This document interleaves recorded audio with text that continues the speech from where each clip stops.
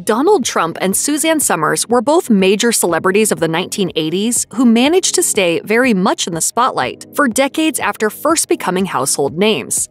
But what did the late sitcom star really think about the former president? Broadly speaking, the majority of Hollywood leans towards progressive, liberal causes when it comes to politics. A number of big-time celebs have lent their cachet to Democratic candidates for president in recent elections. Elizabeth Banks spoke at the Democratic National Convention in 2016 in support of Hillary Clinton. Tom Hanks helped raise $750,000 in one day for Joe Biden in 2020. And even Taylor Swift, who had kept her political beliefs relatively quiet in past presidential elections, came out to publicly support Joe Biden and Kamala Harris in 2020. But that doesn't mean that every Hollywood celeb automatically votes blue and supports Democratic politicians. A lot of Hollywood actors are broken birds, as children, and they want to do good.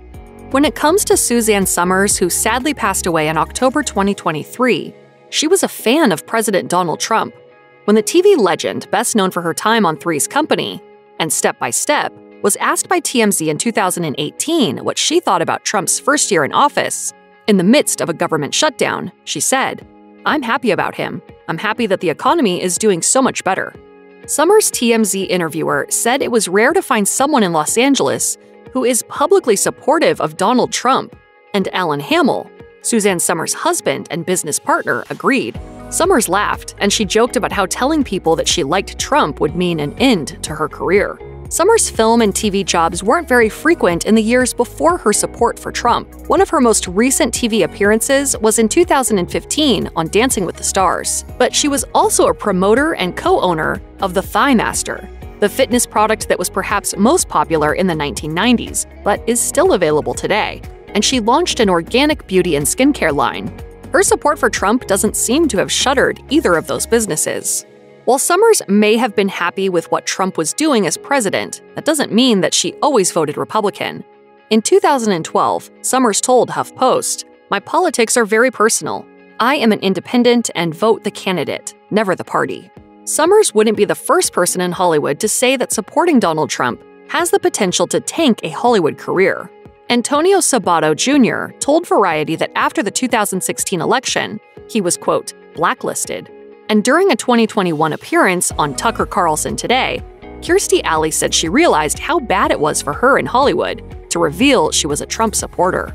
The Trump presidency wasn't the only time that Somers noted that it could be a bad decision to speak out in Hollywood if your political leanings and opinions didn't match your peers. In 2014, when Barack Obama was president, Somers spoke on Fox Business about how being political could cause problems. It's become divisive in the industry that if you are not part of the group, you probably should keep your thoughts to yourself. According to conservative political commentator Joe DeGeneva, who served as U.S. Attorney of the District of Columbia in the 80s, Somers' pro-Trump sentiments didn't come without a price. During a WMAL radio interview, DeGeneva explained that he and his wife had become close with Somers and her husband Alan Hamill after being introduced by mutual friends. DeGeneva explained, "We became close friends because they were really conservative politically. She was a fabulous human being, and she had the equally great benefit of being a great conservative." While Somers may not have lost her career over her political beliefs, she allegedly did lose friends, with the lawyer adding that her longtime buddy, Barry Manilow, actually severed ties with Somers due to their ideological differences. Despite this claim, Manilow shared a tribute to Somers on social media, noting that they had been friends for decades. Somers certainly seemed to have courted some conservative friends over the years, with figures like former Assistant Secretary for Public Affairs, Monica Crowley, Fox commentator Tammy Bruce, and even Donald Trump himself posting tributes to the sitcom icon.